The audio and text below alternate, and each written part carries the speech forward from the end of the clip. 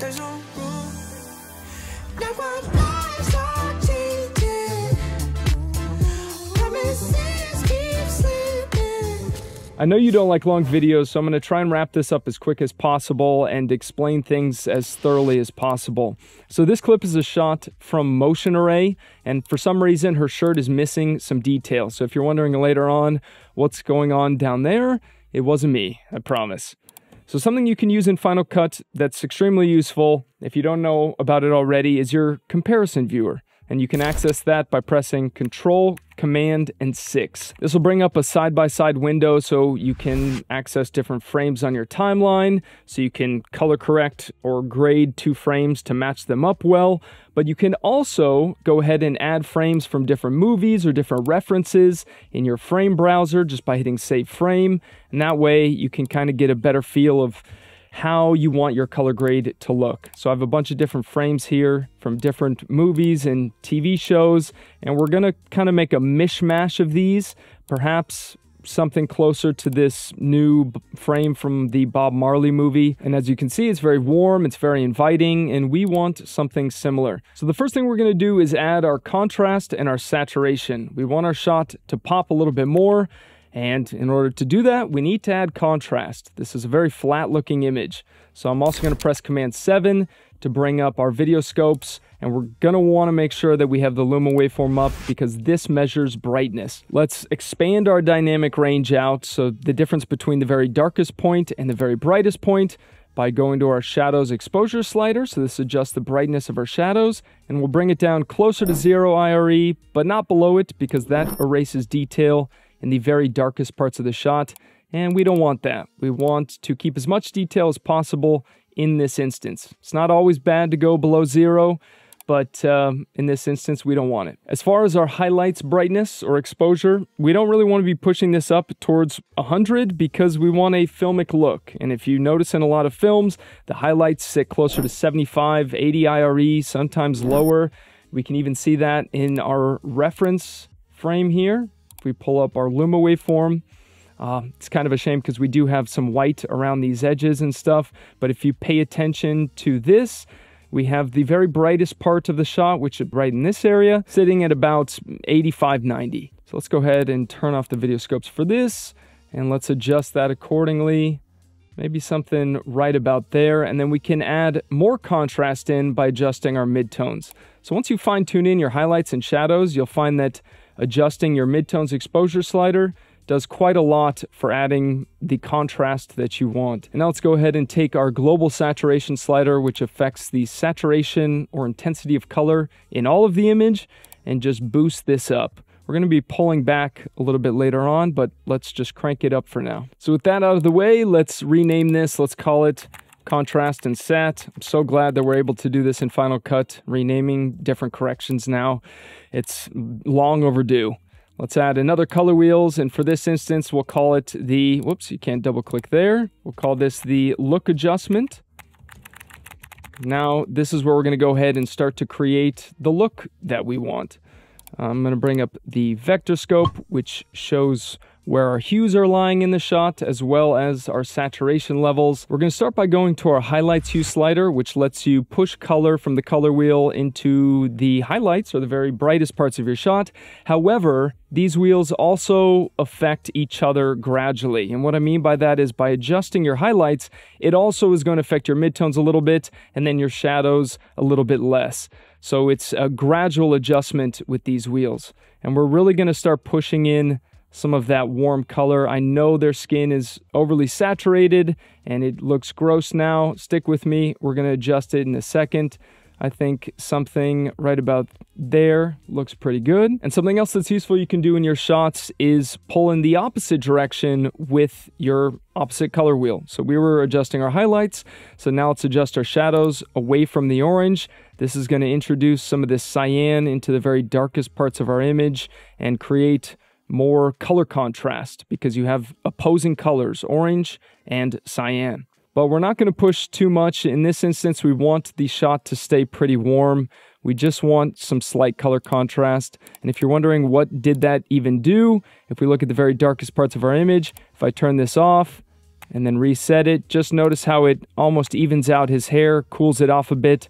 Yes, we are pushing color into this, into the very darkest parts of our shot, but we will adjust that. And then I think we should play around with our midtones hue slider and maybe push some more warmth into our midtones. Now, skin tones generally lie in the midtones, so this is going to be affecting their skin, but like I mentioned, we will adjust how gross this looks in a second. We'll park this here for now. As far as a temp look, this is a good starting point. Yes, we do need to make some tweaks for sure. It's not perfect by any means. And so in order to do that, it's ideal to use your hue saturation curves. These are a great way to tweak things in your shot on a very granular level. So let's start with our hue versus hue curve. This lets you change the color of whatever color you want. So in this instance, I'm using the picker to select the blue of the ocean, and I'm just going to switch it to be more cyan. That way it matches that complementary color look that we have going on with the orange of their skin and more of a pleasing cyan look to oppose it. Let me minimize this frame just a little bit so we have a bigger viewport here. We can just have that off to the side. Now let's go to hue versus sat. This lets you adjust the intensity of color in whatever color you want. So in this instance, I'm going to select the blue, and I just want to take out some of the blue. It's too distracting in this shot. This, of course, is up to you. You can leave that in. I just want something a little bit muted, a little bit more muted at least. And we're also going to do the same just for their skin, just pulling the orange down. We don't want to do too much.